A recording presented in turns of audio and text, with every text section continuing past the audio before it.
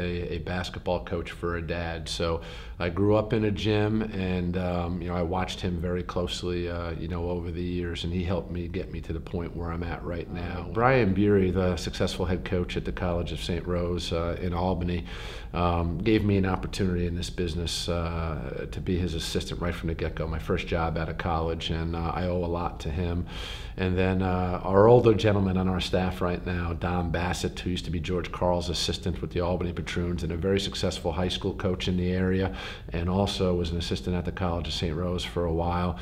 He's very close to our program, and I learned something every day from him. And I played for Frankie Allen at Howard University, and Frankie is Coach Allen, somebody that I call on all the time. And I played for some really good coaches overseas. My high school coaches and mentors have really been good to me. So I call on these people all the time, and they're really helping me shape who I am and my philosophy and just things that I'm really trying to do. I tell you, I've been very fortunate. I've worked for a lot of different people, but I'm one of 9 brothers and sisters, so I got to go with my father first. And you have to be a leader when you have 9 kids, and I really think my father started me along the path of being a coach. He was a baseball coach and football coach and basketball coach and educator.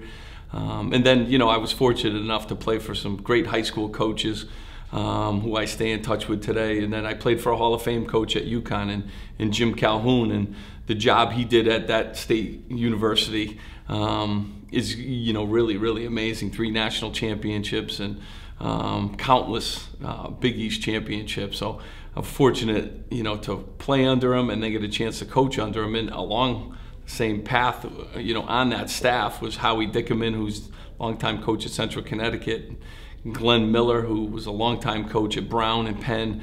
And, I got a chance to learn from them. Dave Lato, who's now an assistant coach at Missouri.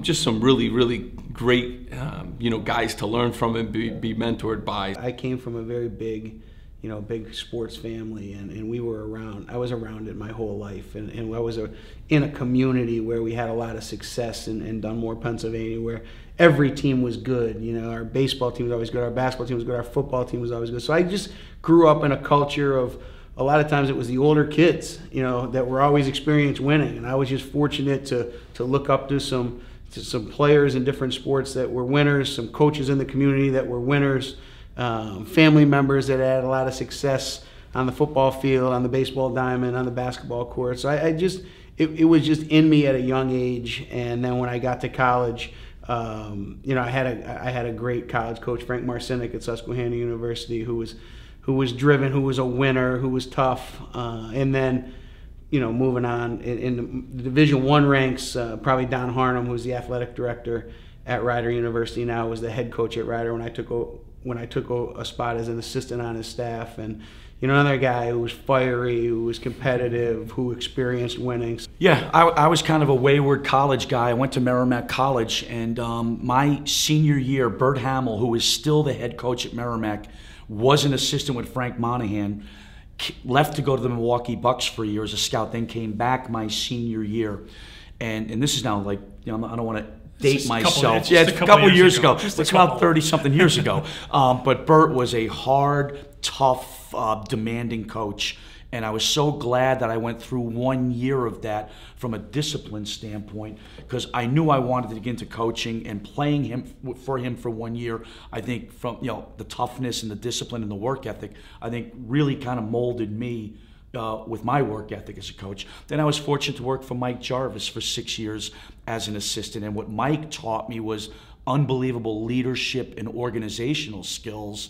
And I think, when you look at those 2 guys, they've had a big influence on me. When you say you were